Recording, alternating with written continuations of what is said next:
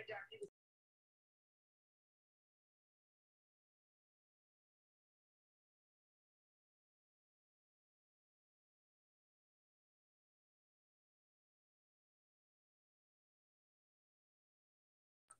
on here start and I just signal or indicate. Welcome everyone to the show Transforming Lives.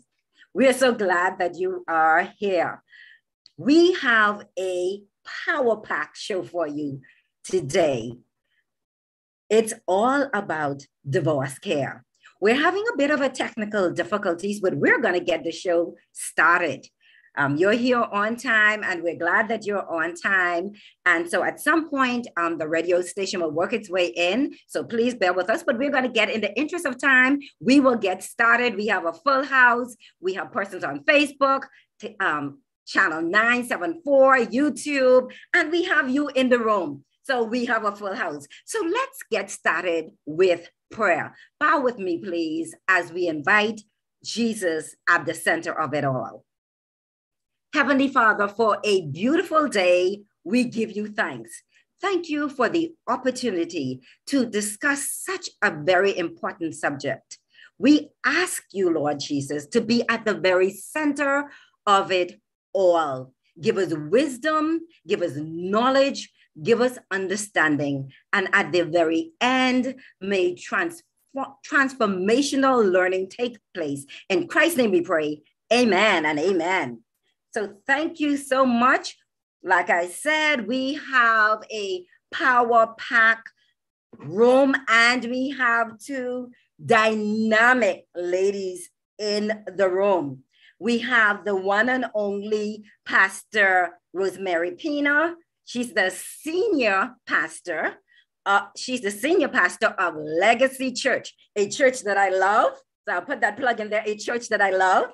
So she is a transformational. I mean, this lady has the word within her and she knows how to put that word out there with power. So I'm just glad to welcome her to the show. Welcome, Pastor Rosemary, to the show Transforming Lives. So good to be with you. You know how much I love you. Thank you so very much. And also in the room is somebody I admire, respect, and had the opportunity to spend lots of time with in the last couple of weeks. She is the one and only Miss Rhea Butler, and she is the leader of Legacy Divorce Care Group. Now, she's some other things. Both of these ladies, they wear many hats: motivational speaker, pastor. She's many hats. She wears many hats, but we're glad also to have these women of wisdom and resilience in the room. Welcome, Pastor Butler, to the show, Transforming Lives. Thank you for having me. I see you just gave me another title, but it's okay. Yes, I mean, I'm a prophetic. Pastor has no problem with that. That's probably prophetic. So, I mean, we're talking about a big subject, divorce. A big taboo subject, as a matter of fact. Still, many places, a taboo subject.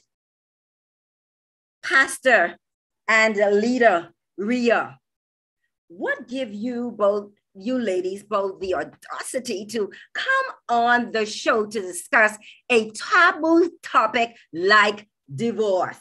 What say ye? Pastor, starting with Pastor Rosemary. The audacity to discuss such a topic. Yes, the audacity. Yeah, well, you know, I do believe that God has something to say with all of the issues that we face at any moment. And the church has, I believe, in a largely neglected the conversation around divorce, and in many ways misinterpreted the conversation. But it was a hot topic, not just now. It was actually one of the hot topics that Jesus had to deal with when he came on the scene, because human relationships have always created spaces where there's a challenge between what is acceptable, what is not acceptable, what is biblical, what is not biblical. And largely, I think the church has been silent around it. and oftentimes very dismissing of persons that have had to take the route of divorce. And there's just need for conversation, sound, biblical, balanced conversation, because God meets us at every point of need. And so if there is a point of need, then we have to find out how God approaches it and how he meets us there. That's my take on it. So thank you for that, that nice introduction, PM. But the thing that actually gives me the audacity to be able to accept an invitation to talk about divorce and divorce care is because it is something that I would have journeyed through. And I do realize that because there are so many questions, well, there were so many questions that I would have had along my journey and through my own process, it's only fitting that the opportunity is provided or a safe space is provided for other persons that may have had similar questions. So for me, that gives me the audacity to be able to speak about it, because the silence, as PM would have indicated, the silence has to be broken about it. It's not where we have to sit in silence and suffer in silence. It's one thing to just sit in silence, but if you suffer in silence, that's a whole other double whammy. Yeah, it's a whole other ball game. So at this point, for me, I just felt that there was an urgency to it. And it was necessary to actually be the person that actually opens my mouth and say, something, it's no longer the time to sit and suffer in silence. It's time for us to address some of these issues and have the wider conversations. Well, thank you so very much. Great answers. In terms of a working definition, just so there's no confusion from where you sit, what is your definition of divorce? And is there a separation between divorce? Is there a difference, between divorce and separation? Is there a difference? So I would say divorce is the finality, legally, where all contracts, covenants are broken. Separation is when you're separated from one another, but haven't necessarily made a decision yet to go through it on a legal basis. Some people stay separated, but stay married legally. I think, and I've known of cases where people are separated for years, like, 10, 15 years, but never make it official. At that point, they are in all essence divorced. But I think the finality of it, when you make it, when you break the contract legally, that's divorce. If you're still in it, but it's not legally broken, then you're separated by definition. My take on it, though. Anything to add to that, Rhea, or that was a complete answer? I think that was a thorough enough answer for me. I thought it was quite clear. Okay, so this is another interesting one. What kind of people get divorced? What kinds of people? Let's deal with that. What kinds? I don't think there's a kind of people that actually get divorced. And I would want to caution people from even having to have the mindset that there are certain kinds of people that actually go through a divorce. It can actually happen to anyone. And even by way of just having to give a little insight, talking about some of the women that's a part, or some of the persons that would be a part of a group such as divorce care. It touches different sectors, different spheres of influence. I mean, women and persons from, every walk of life, they are would have experienced divorce. Or possibly maybe going through the process of divorce, or even going through the process of separation. So I would not necessarily want to coin it to say that there is a certain kind of person that actually goes through divorce. Thank you so much. Pastor, anything to add to that, or that's a complete answer? I think that was a very good answer. And the reality is, I don't know too many people that go into covenant marriage and going through all of that say, I'm going in this to get divorced. So it happens, and it happens to people in many different spaces and for many different reasons. So I don't think that you can say these kinds of people or that kind of people get divorced. It happens. I don't know that anyone will go through the trouble of getting married for the purpose of divorce, right?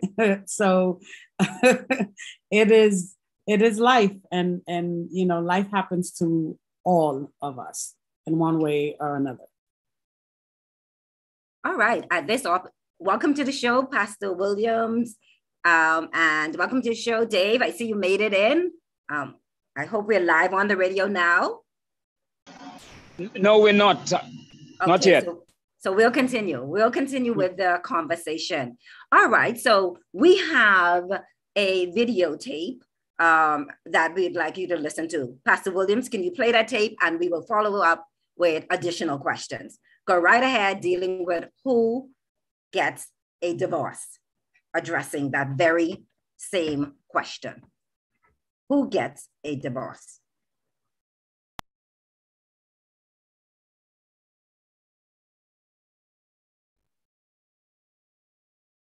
Church. When I got divorced, people in the city turned on me that I didn't even know cared. Preachers and ministers and churches that used to invite me to preach still will not invite me to preach. There were words that had gotten out about me that were devastating to my soul. I felt pain in a way I had never felt before. I didn't cheat on my ex. I didn't beat on my ex. We had irreconcilable differences that could not be resolved because the fact of the matter is we were not on the same page. I got married and didn't understand what marriage was, which is what the greater majority of you don't know, because we come to church and we shout and we jump, but we don't deal with the realities of how to live life. And I went through a divorce, and when I went through that divorce, it was devastating. Wait for it. And because my heart is for the people of God, I kept preaching and teaching at such a high level, the church kept growing.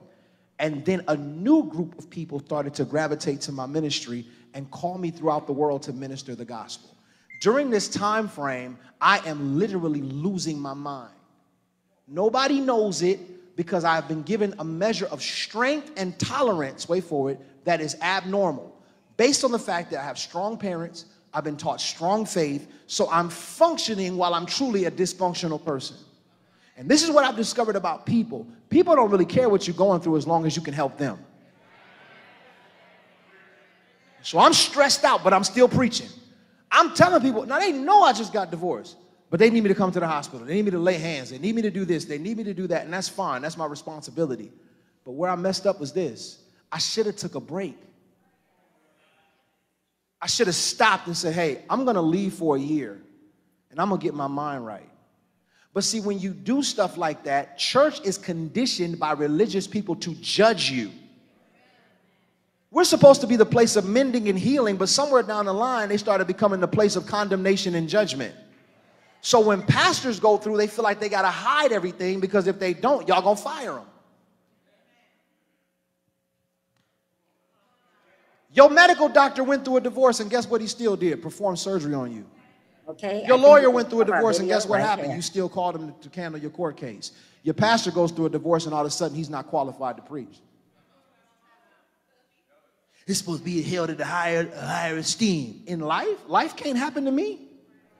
So then in American society, I became one of the first preachers to ever go public and discuss the hurting things that happen in a divorce. So all of a sudden now, I'm getting calls from bishops and leaders who have mega churches staring me in the face and breaking down crying and say, I don't know what to do. I want to leave my wife. Watch this. And because of the ministry God gave me, I was able to preach their families into restoration. Y'all clapping. But do you know what that did to me psychologically? How you gonna fix their marriage at my expense? Y'all don't want to talk, but this is how I'm talking to God. And now I'm over here by myself. My ex. All right. Thank you so very much. So our question coming out of that video. here is a pastor saying that he should have taken a break. Is there a healing process when one goes through a divorce? Is there a necessary healing process? Ms. Butler? Thank you for that question, Jackie. So, of course, there is definitely a necessary healing process that anybody that would have gone through divorce or experienced a divorce would need to go through, because as he would have indicated even in the video, there's a whole lot of pain, there's a whole lot of devastation, there's a whole lot of things, there are a whole lot of things that actually need to be worked through before, or well, you know, as you're going through it, there's some things that need to be worked through. So let's talk about some of the hurts. Let's talk about the grief, because you would have been in that place where you would have lost some things. Let's talk about some of the realities and even the mental issues because of the burden of it. And depending on whether or not you have children involved, all of that, those are things that would have to be addressed in order for you to come to that place of healing, even the place of forgiveness. Because sometimes even too, you may have to go through the process of forgiving yourself. You may have to go through that process of forgiving the other person, the spouse or the partner, whoever it is, or however you want to term it. You have to go through, and all of that is necessary as a part of your healing process. So there is indeed a healing process, and it may look different. It's not a process that is just 1, 2, 3, 4, 5, 6 step. No, everybody's healing process is different. So you have to be open to it. And I try to encourage, especially those persons that are part of the group, and even those persons that I have conversation with on a daily basis. You have to be open to there being healing that's available, and being open to wanting to be in a safe space where that healing process can actually take place, because it's not something that any individual should want to do on their own by themselves. It's a very, very difficult time. And you do not want to journey by yourself. So you want to make sure that you are in a safe space where you can actually have the support that can help you to journey along the way to your healing. Break every chain, break every chain.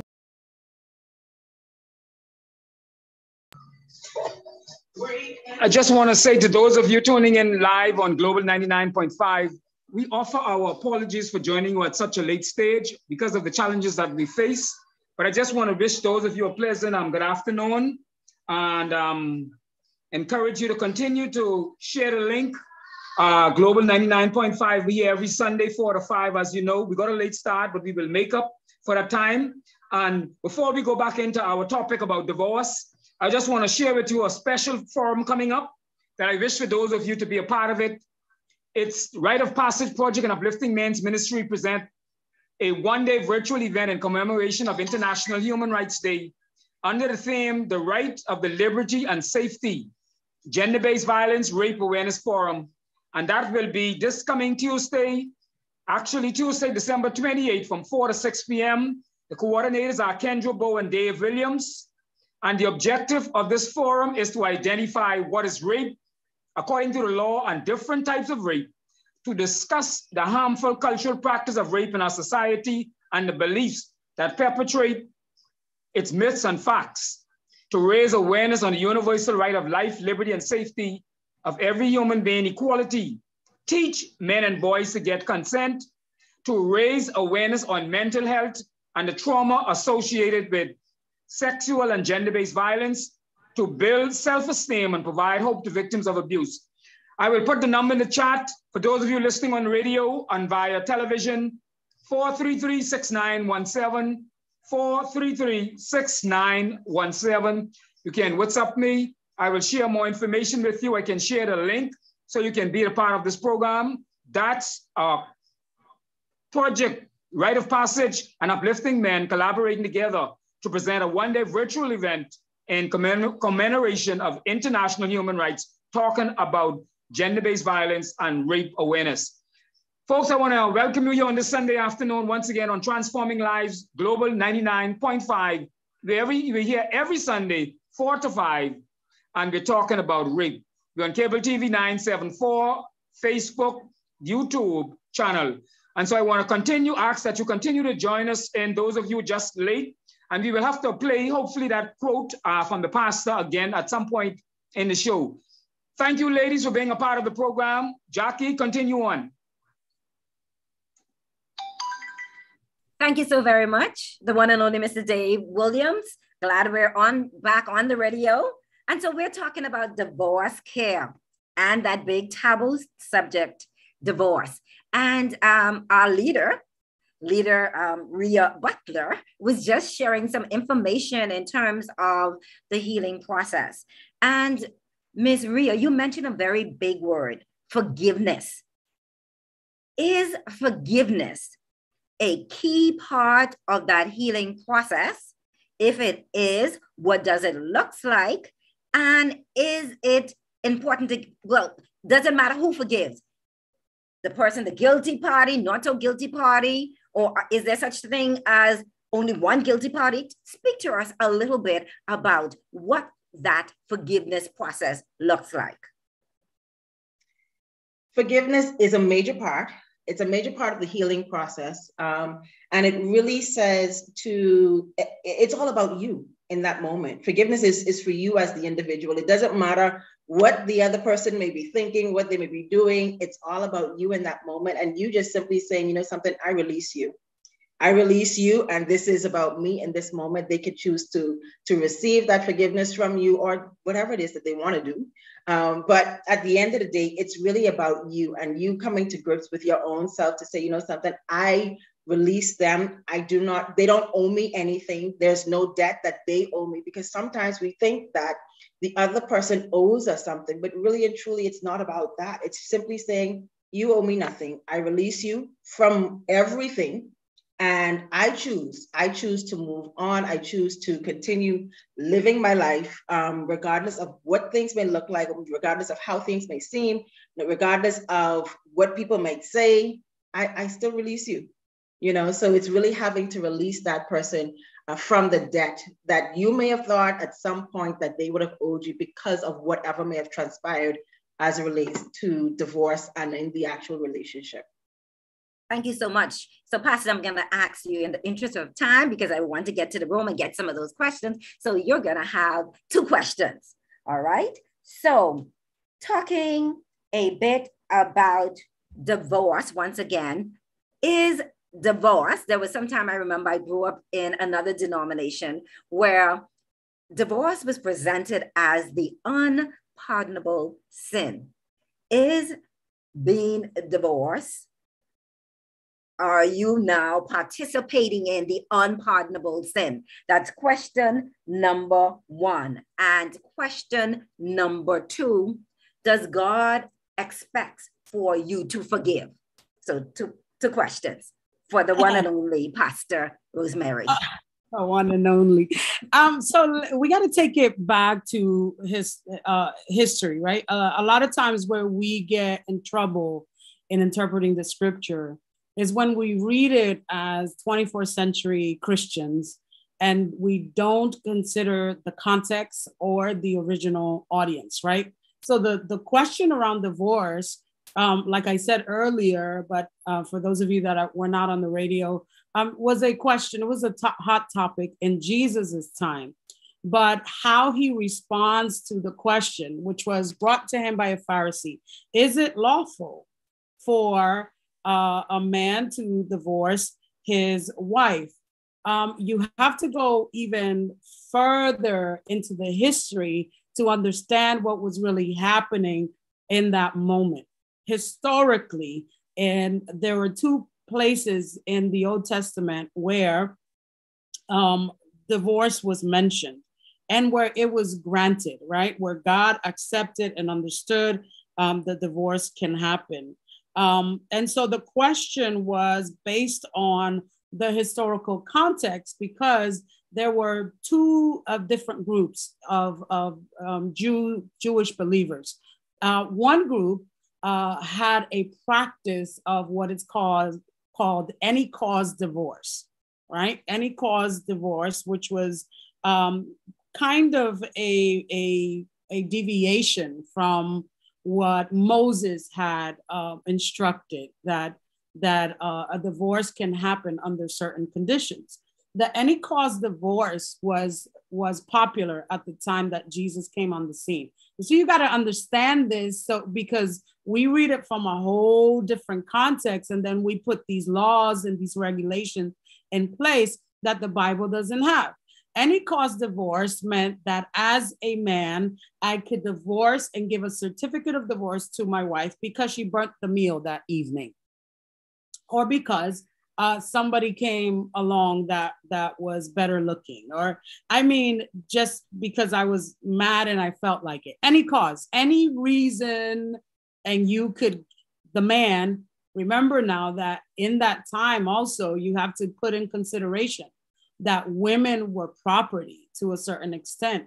God works, and this is a reality that we have to put in place in our minds, is that while God may allow something, that doesn't mean that he is for something or that he is in that situation. From the time that Adam fell, God was redeeming humanity. He didn't do it all at once. He was training us and leading us and transforming and bringing us back to repentance and releasing us to judgment and bringing us back to repentance and doing a work that prepared us for Jesus Christ, right? All the way up to John the Baptist, God was preparing the way for us to come into his ideal in Jesus Christ. So when Jesus was asked, can a man just give a certificate of divorce to his wife for any cause? It was a flippant use of the scripture, that it was violated to the point that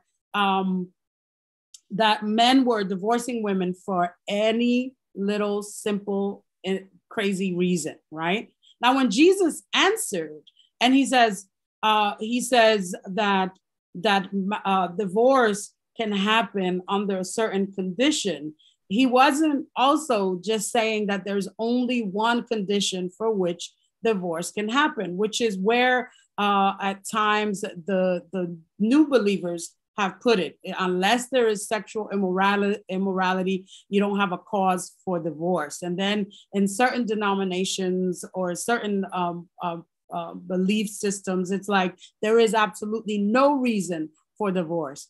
That's not true. While Jesus affirmed covenant, affirmed marriage, which he needed to, in a time where any reason is a cause for divorce, he needed to go back to the sanctity of marriage and support the necessity of covenant and how God views covenant. So God honors covenant, but these are human realities where things happen that that can grant a person to have the right to divorce. There's an interesting passage that those persons that do not agree on divorce failed to even look into.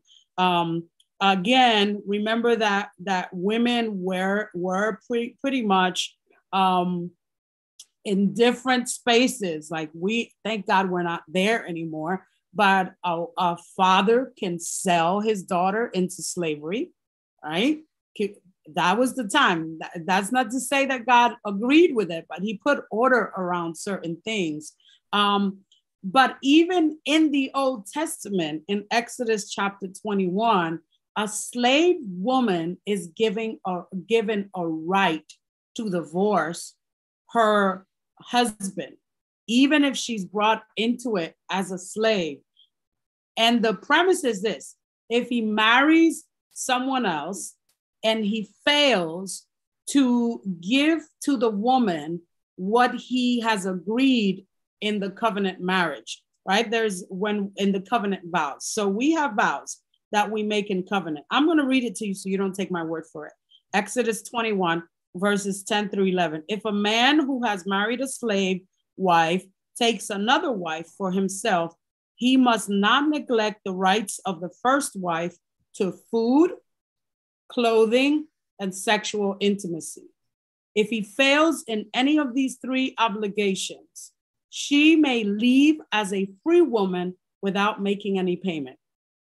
So a slave woman was given a right, that's huge, in the Old Testament, to leave her husband without paying for her freedom. Because remember, there was the slaves in the Old Testament within the Jewish culture can buy themselves out of slavery.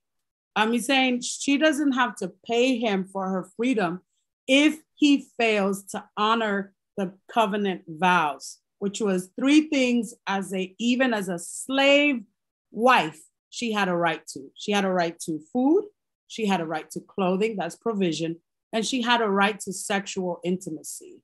So if there was any neglect in any of those things, a slave woman, I have to say that again, because if in Old Testament covenant, it was allowed as a cause for divorce, Jesus did not undo that paradigm, okay? Now, that is not to say that we have a right now for any cause divorce, or that we can be flippant. I don't like you anymore. We should honor marriage, and it is a sacred covenant.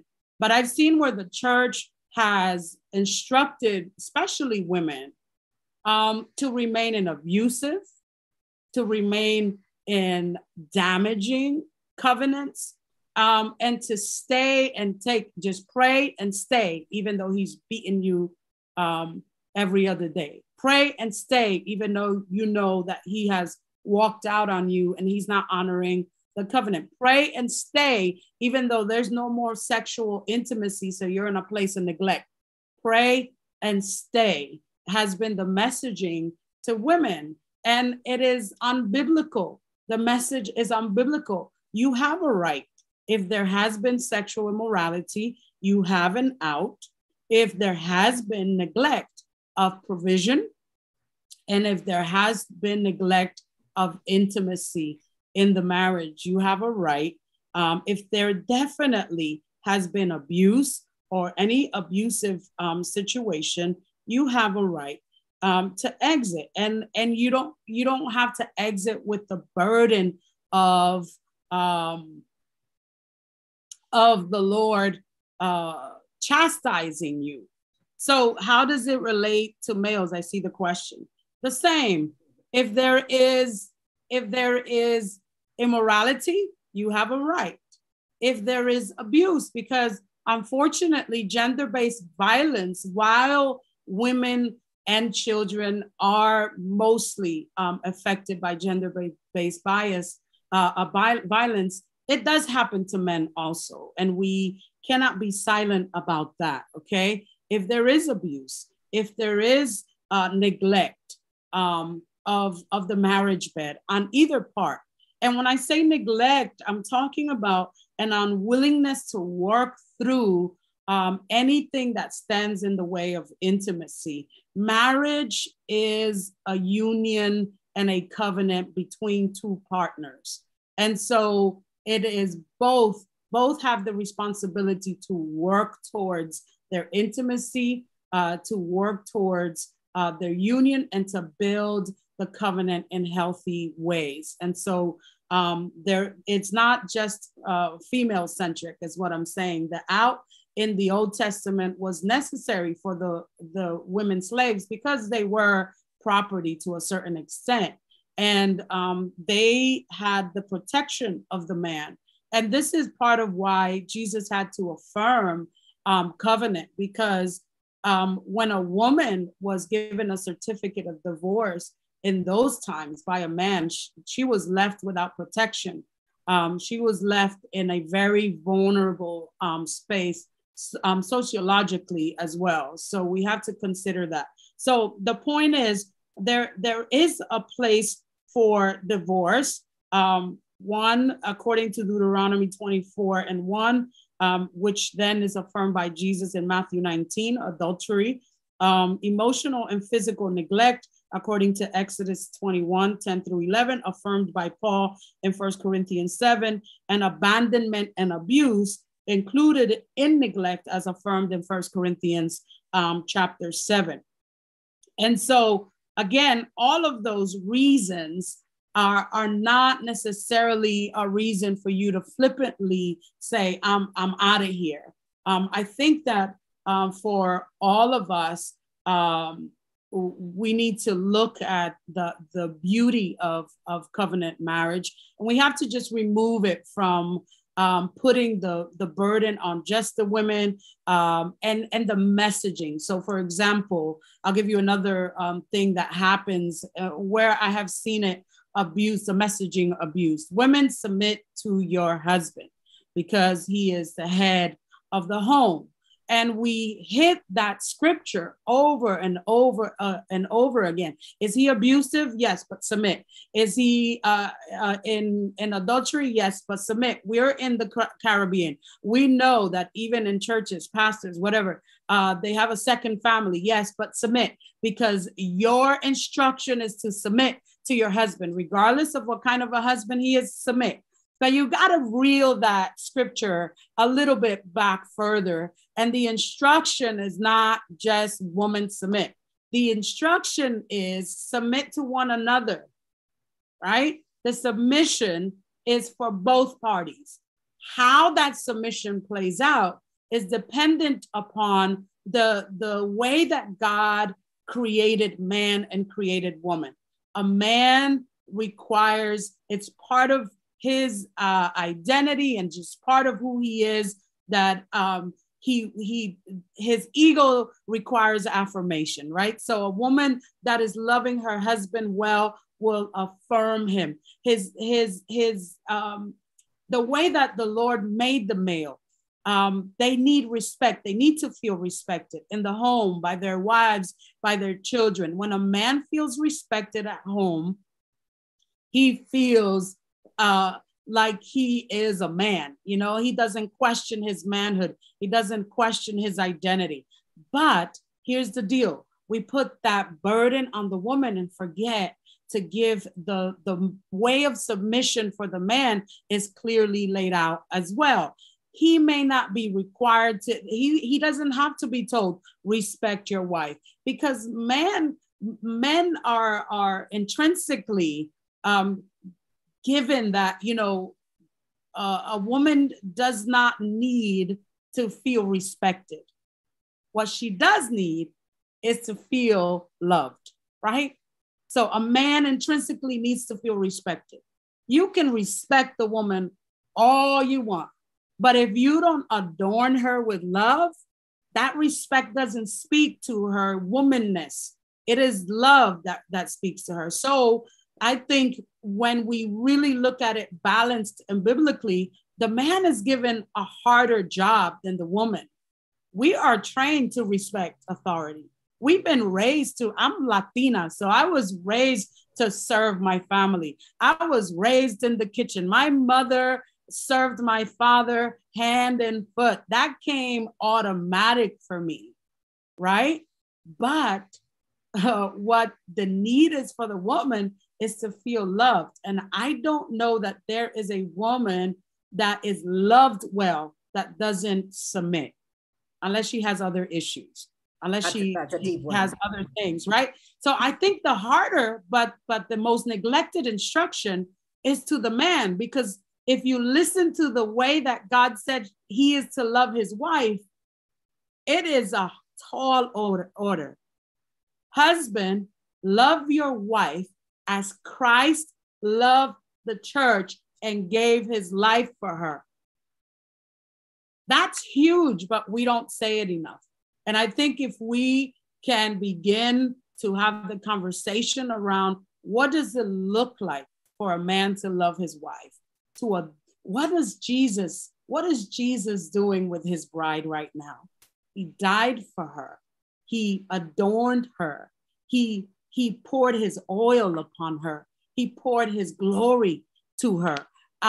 There is so much more. And then the beauty of that is that there is a way of submission that speaks to how God created us. Woman, submit to your husband. Respect his voice. Respect his leadership. When a woman submits and respects a man's leadership, he's going to feel safe. He's going to feel like the man of the house. Man, love your wife as Christ loved the church. And when a woman is adorned in love when a woman is loved in her language. Because for you to love your wife as Christ loved the church, then you have to make an investment in knowledge. You have to get to know her. You have to learn what speaks to her. Is her love language gifts? Is her love language affirmation? Do you need to come up to your wife and cuddle her and hold her and hug her? Because you can provide for her, but if her language is in quality time and you don't have time for her, it doesn't matter how much you lavish her with gifts. She's gonna still feel lonely. She's gonna still feel, and when a woman feels that way, then that's where the stuff begins. But so once we lay that foundation, right? I believe that the church, as it was in the Old Testament, Moses gave a paradigm for when a certificate of divorce was to be given. And by virtue of semantics, there was a group of Jews that took that and took it to the left. I mean, they made a whole culture of any cause divorce. If I feel like today I just don't want my wife, I'll give her. And in that culture, the man had the right to write off the certificate of divorce. So the woman could wake up with her whole world devastated because he just felt like it. So they had taken what Moses had laid out as a cause, and they had taken it to a whole other level. We've done the same thing. We've taken what Jesus said. We haven't done the history. We haven't done the study. We haven't read it as, we haven't looked at it as how he presented it to his hearers, because they were coming at him to trap him because of the fight that was between two different opinions, which was any cause. And then the other camp said there is no cause. You got to stay in it regardless of whatever. So for us as the church, we got to present a biblical and a more balanced view, which is we honor covenant. God honors covenant. God honors marriage. God, there is an ideal for God. My parents have been married for 46 years now.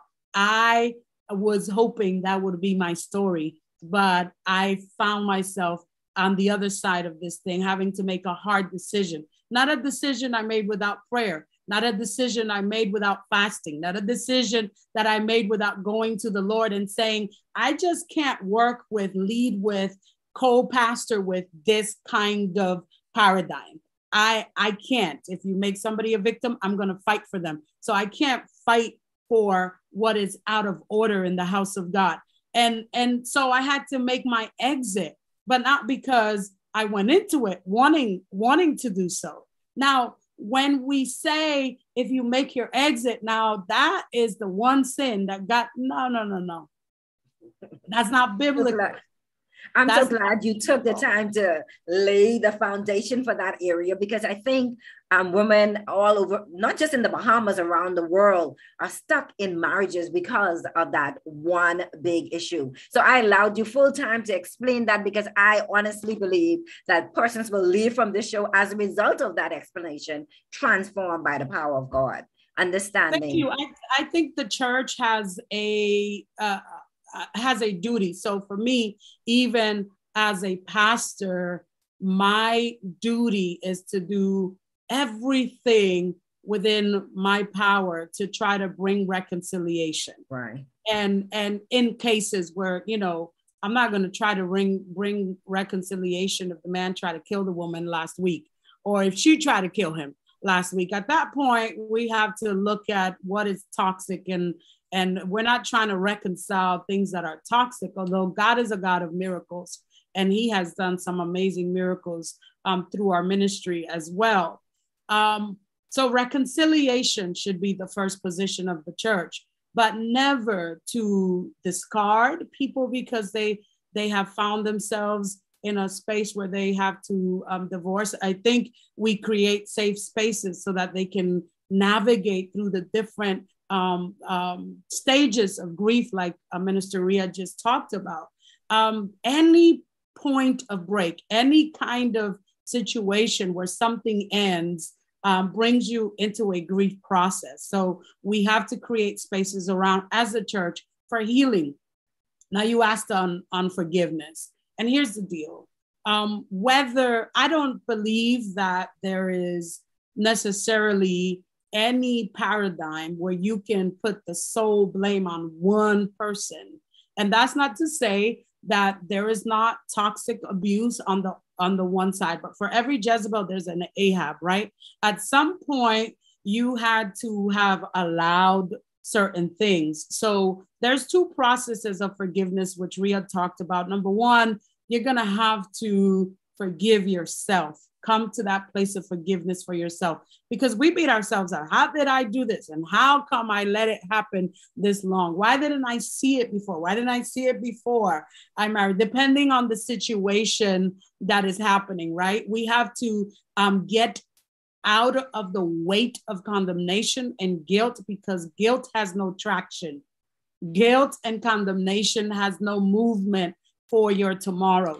So you have to come up out of the guilt and the condemnation surrounding it, and bring forgiveness to yourself. The other thing is this, that wherever there has been fault, wherever, and again, every situation is different. Some separations and some divorce happen amicably. Some come in the heat of a lot of trauma, and there's trauma surrounding it. But forgiveness is a gift you give yourself. And what that means is you have to take the journey to forgiveness, even if the offending party never sees their fault, never sees their blame, never sees the weight of their trespass, and come to you in repentance. It is a gift you give yourself. And what you're saying in forgiveness is not what you did was okay. It's not what you did was right, or I'm in agreement with your way out or with your exit, or what you did while we were married. What you say is, you're no longer a part of my future. And so I'm going to release you. I'm going to release you. So when we're big in our church, we're big on healing in every possible way that it can happen. And healing for us comes through the preaching of the word. Healing for us comes through prayer. Healing comes in our worship. Healing comes through deliverance. We cast out devils.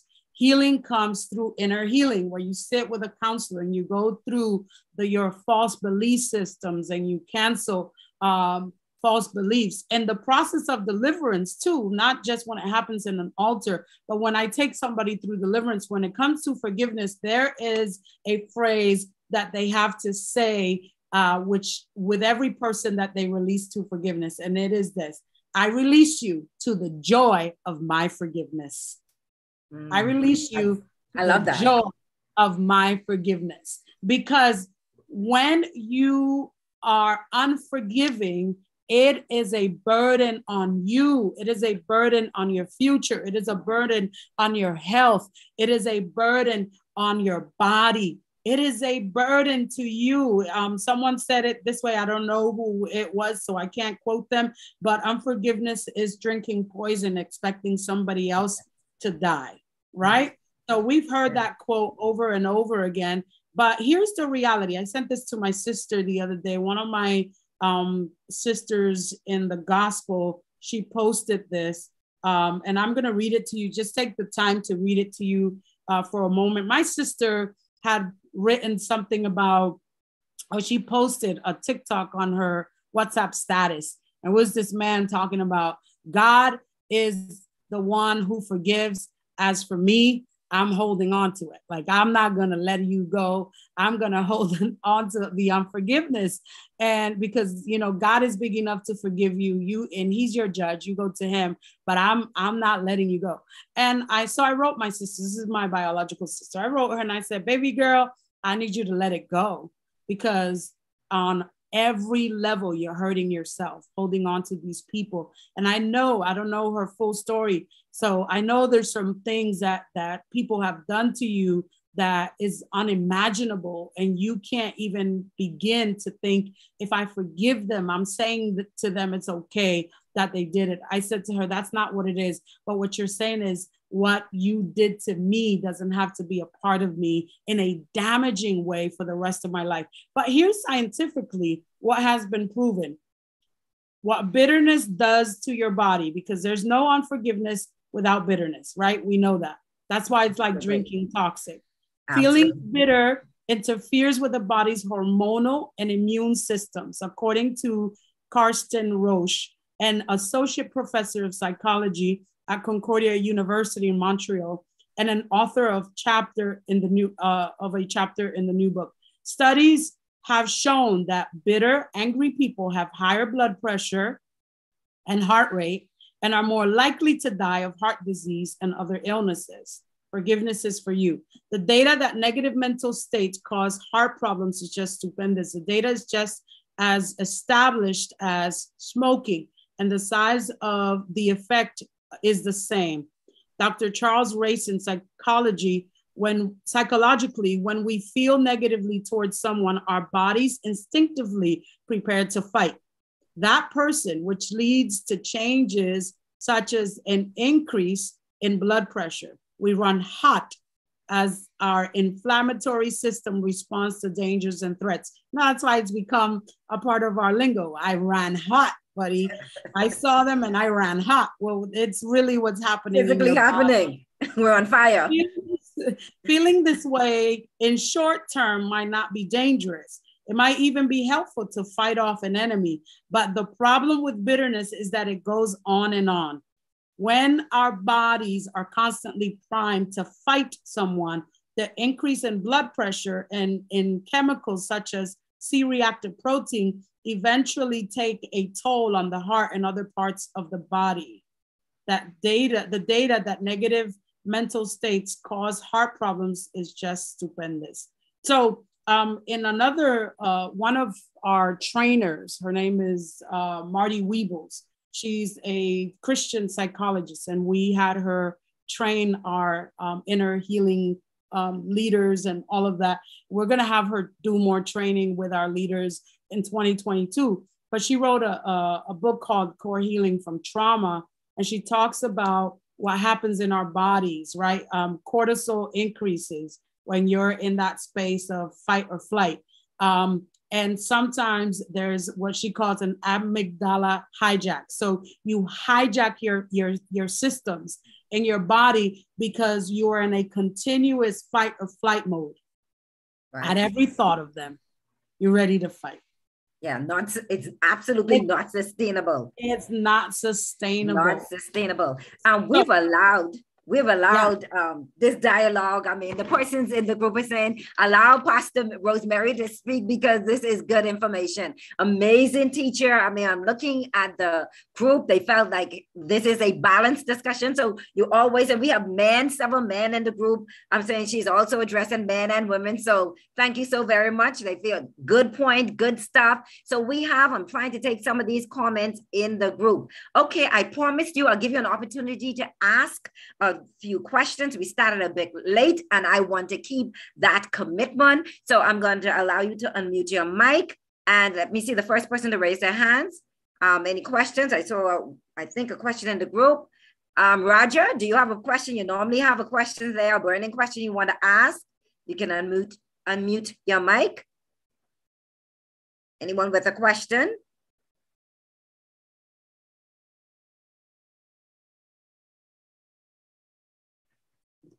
All right, I see the comments are all in the chat. The man is king of his castle and his world is Lord, no matter what.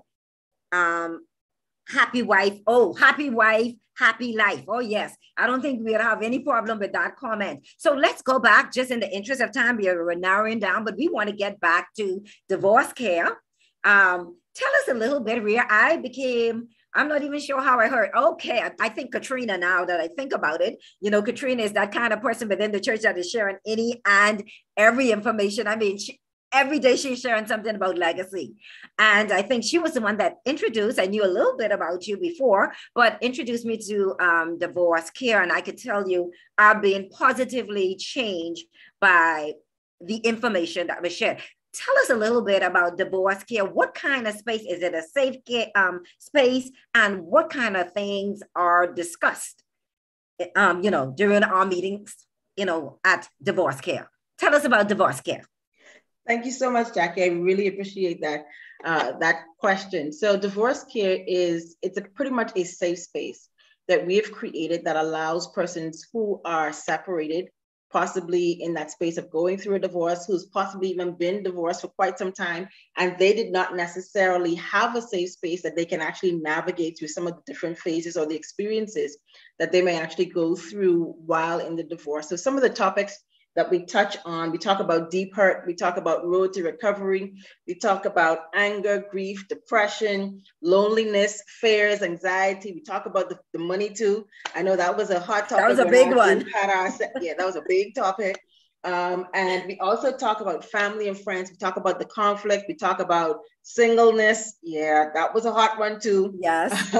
We also talk about brighter days. So what persons can actually expect after going through divorce or even in that space of separation. So it's definitely a safe space where persons can actually come together. And one of the things that we found was very interesting, of course, because as persons began going through the process of having to share, a lot of the participants began to realize, oh, your story is very similar to mine.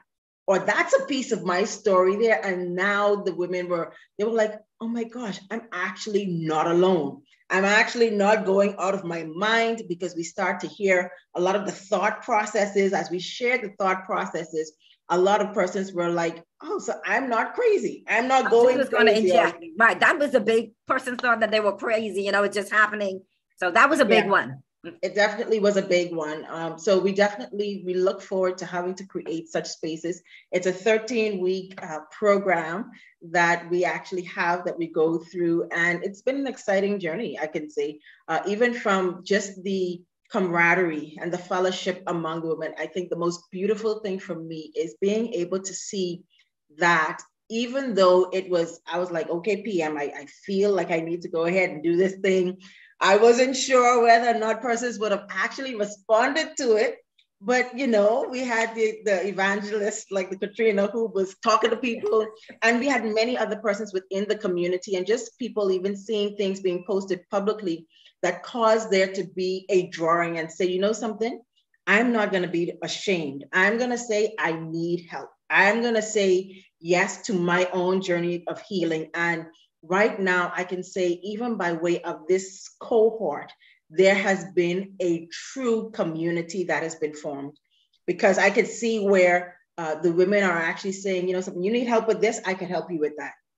Do you need help with this? I can help you with that. Having the prayer requests, or moments of prayers, and where we can actually come into agreement with others. And it's to the point now where we've already completed our 12th week. We're on our 13th week.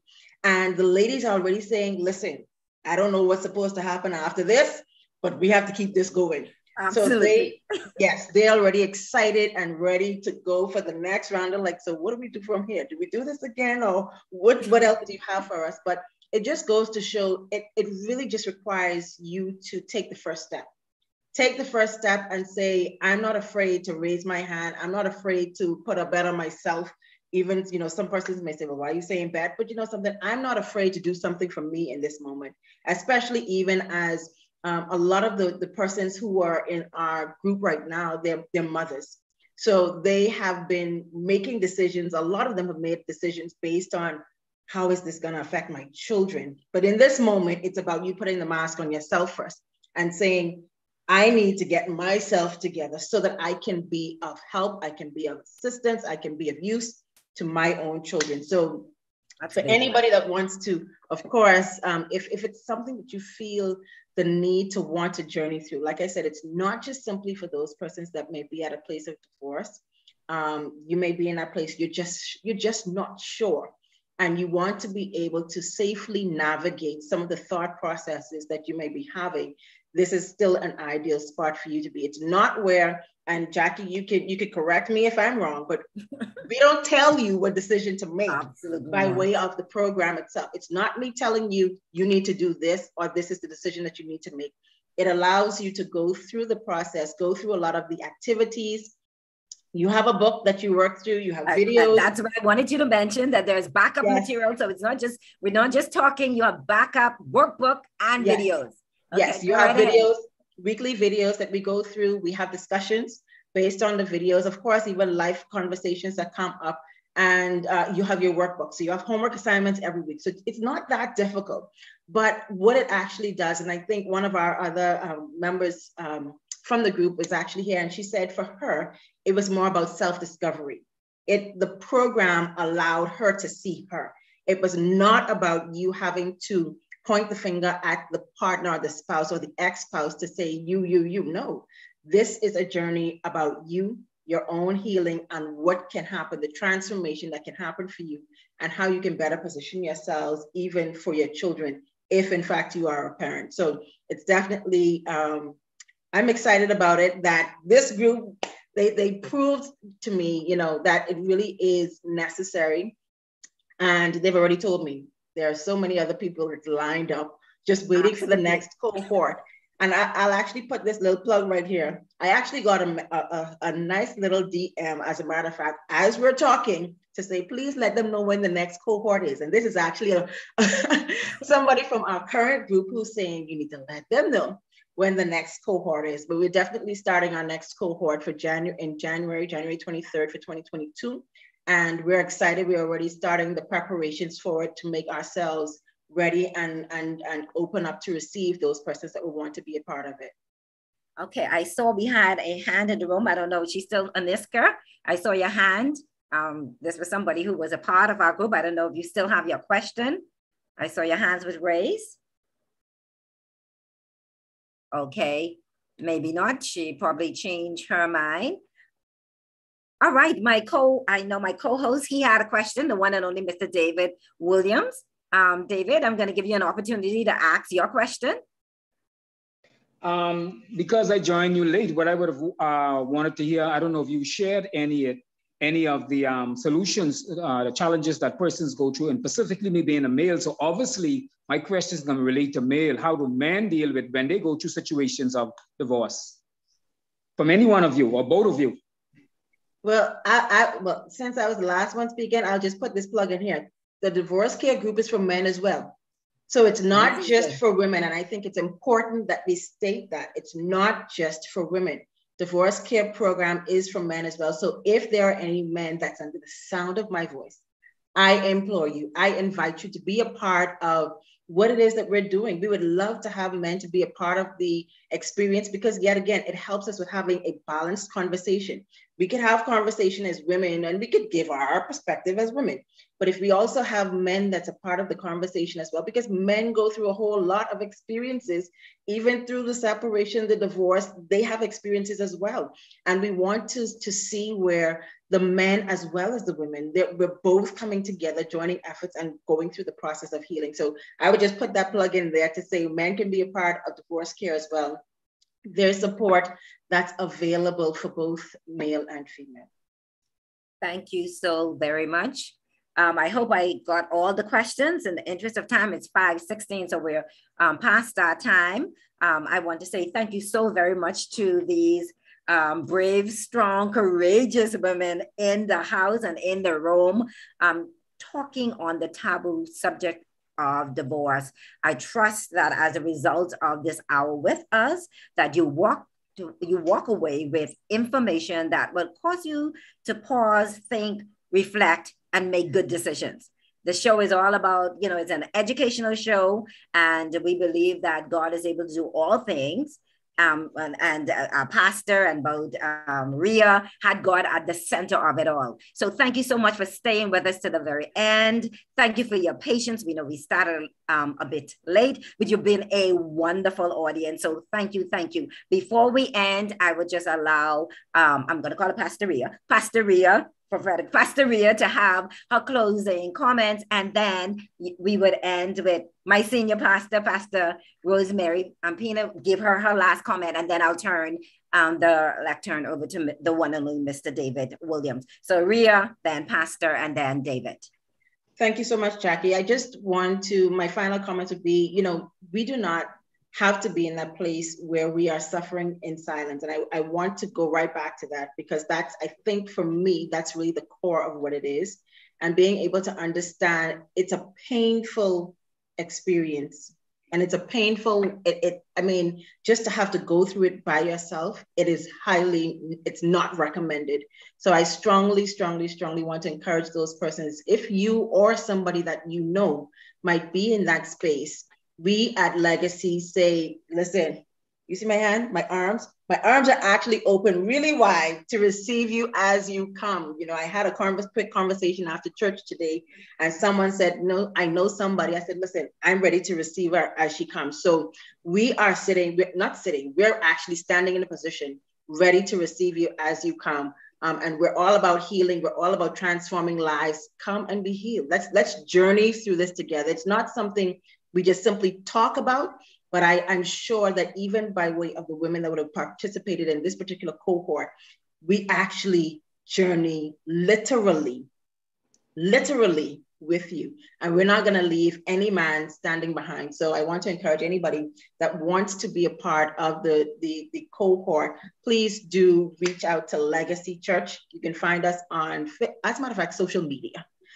Even if you need to send any and everywhere on social media, you'll find Legacy Church. But if you're not able to find Legacy Church, you can find, I'm sure you'll find myself, or as well as PM. You might find us on social media, I'm sure, but I'll be Ria Christina on social media.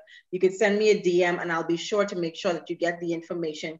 We're starting our next cohort January 23rd. It will run for another 13 weeks. And I invite you to be a part of it. Tell somebody about it. There's help. There's help. There's hope. You do not have to suffer in silence. Let's do this together. Amen. I will say, you know, like Jacqueline said, we put the Lord at the center of everything. And the beauty of our God is that he meets us at every point of need. And I do not believe that for anyone, that divorce is that thing that God says, well, my hands are off of your life now. He will meet you in the grief process. He will meet you at every space where your soul needs healing. He's the God who stoops to heal. He'll come down to where you are at and meet you exactly where you are at, emotionally, physically, etc. I saw the comment from Francis, divorce is a new beginning and not the end of your life. It is not. But what we want to insert is the healing process, right? Because a lot of us go through these very traumatic moments in our lives and we don't take care of our soul health. Like Pastor YPJ said in his clip, for those of you that were on when he talked about his own process, that he didn't pause to take care of himself and heal so that he can be better for his own future. You deserve healing. And God is Jehovah Rapha. He's the Lord, our healer. We have to emphasize that. We're going to bring Pastor YPJ down next year, by the way. He'll be at Legacy at some point. But so I would say this, and again, Pastor Williams asked the question, what about the men? Listen, we are opening the doors, not just for women. We have a burden for everyone, because the church has indeed discarded the divorced in a lot of ways, have kept them from functioning. And if you have divorce in your history, then something's wrong with you. That's not our messaging. We're creating a space for your healing that's male and female. But if you're not comfortable, men, yet engaging in a group therapy kind of sessions, which is what divorce care really is, then you should still pursue your healing through your relationship with the Lord, and sign up for therapy, get a counselor. I went to through therapy in my process because the Lord wouldn't let me sit down from pastoring. I had a lot of different ways that I maneuvered around my process and my healing, and I'm still engaging my own healing, because mental health and healing is necessary for all of us.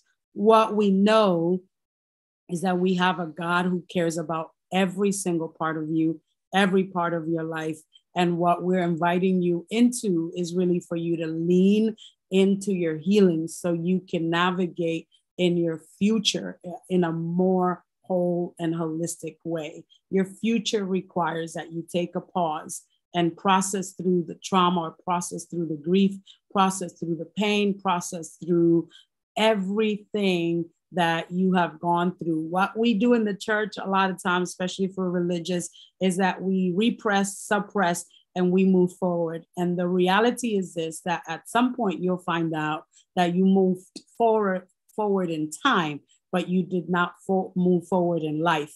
What we want you to do is move forward in your life. And so it's going to take a pause, and it's going to require that you pay attention to your soul and present your soul for healing. And this is just one of the avenues that we are presenting to you in the capable hands of Ria Christina. She is an amazing leader. She is a great human being.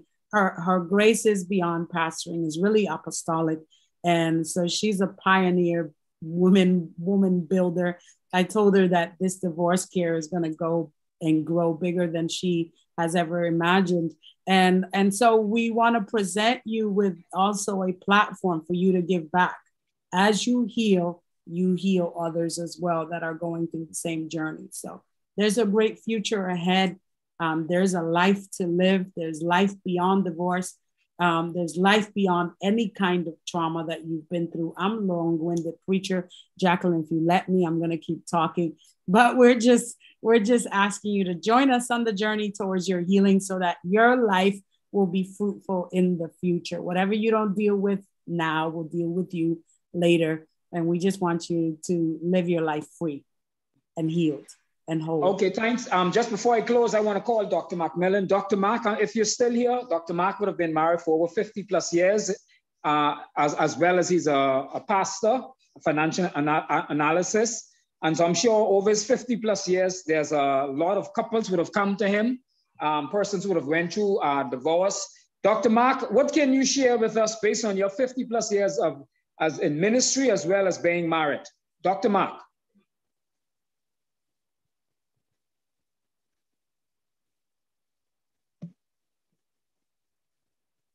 Dr. Mark, I hope everybody can unmute their mic. Can anybody else unmute your mic for me, please? Check see if you can unmute your mic.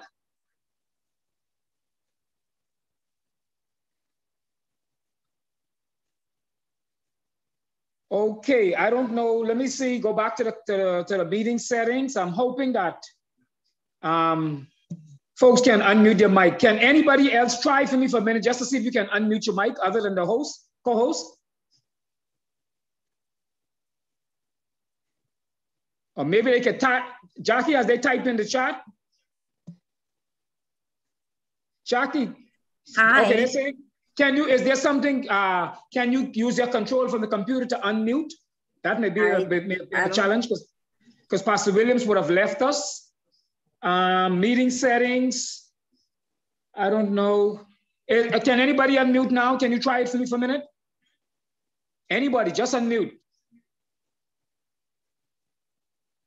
Okay, I guess okay, they can't unmute. All right. Still, okay, somebody said still unable to. Okay, we gotta apologize. Normally I'm just looking through to see if there's something that I can see. I see mute upon entry, but I don't know. Who anyway. Are you trying to get to unmute? I just want anybody can unmute. I was just saying if anybody could unmute other than us. Macmillan is unmuted. It was just muted back just now. Okay, okay, so let me try it again and let me see, maybe it might have been something I might have done. You're saying, okay, Dr. Mark, can you unmute now? Yes. Okay. Okay. Oh, I think I did something. Okay, go ahead, Doc. Yeah, I was telling them you have 50 years of ministry. You have many years of 50 years of marriage, many years of ministry. So I'm sure persons would have come across in your space who were divorced, single, and whatever. But since we're talking about divorce care, what words of advice, what would you share with them? Thank you very much, Dave. But I have to take a deep breath and exhale before I speak, but those who know me on this platform and know anything about me, after 61 years of marriage to the same lady and 3 wonderful girls and 7 grandchildren, and just a simply happy life. I mean, love life and marriage life. Yet, just as you said, in ministry for over 45, 50 years, dealing with all kinds of marriages and divorces in different societies. I've been in the Latin world, English, French, but I'm saying all that just to get to this point. For me, the answer is a person, and that person is Jesus Christ. It may sound out of step and so forth, but what Jesus offers to the subject as a person, a divine person. And I'll begin with the 2 things that nobody on the platform or anywhere else can offer. Only he. And that's number 1, eternal life. There's nobody on this platform now or anywhere that can offer eternal life to 2 divorced people or someone who overcomes. They can't. It's only Christ. And then number 2, forgiveness, self-forgiveness, or any other kind of forgiveness will not last, except it is the kind of forgiveness that comes from this person, Jesus Christ, by faith. Having said that, any person with the different situations, different things that's happening, how should I put it, outlook toward divorce. I'm talking about churches and organization, how they look at it. I heard that somebody mentioned that there's a church he knew that said divorce was the unpardonable sin. That is impossible when it comes to Christ, because there's no sin that's unpardonable with him. There's none. And anyone who thinks otherwise is not correct. Christ came to take away sin, and there's none that he could not and does not. Having said that, he leads people into recovery. We heard it all said this afternoon, that he is the great physician. He heals, he forgives, he causes persons to bear heavy burdens. And then if anyone comes to him, he uses them as an example of his glory in a relationship, in anything. And finally, when it's all over, and it is going to be all over for me one day after 60 odd years, for someone with only 2 years, it's going to be over in the sense that we will fall asleep, we will die. And the only thing that matters at that time is to die in Christ so that you can live again. So from my standpoint, I deal with Christ now in every situation, trusting him as a person to handle all aspects of that situation. And the reason for that is that he can offer 2 things that nobody else can offer, and that's life eternal and eternal forgiveness. Having offered that, he takes care of all the rest for his glory and our good. That's my contribution. It is an experiential contribution. If you haven't experienced it, there's no way you can understand all that I just said. But for those who know this Christ that I'm talking about, you know him, not his teachings, not his life. You know, some folks say, study his life. No, man, I know him. And then he takes over. That's the difference. Sorry you asked me, Dave, but that's what I have to share.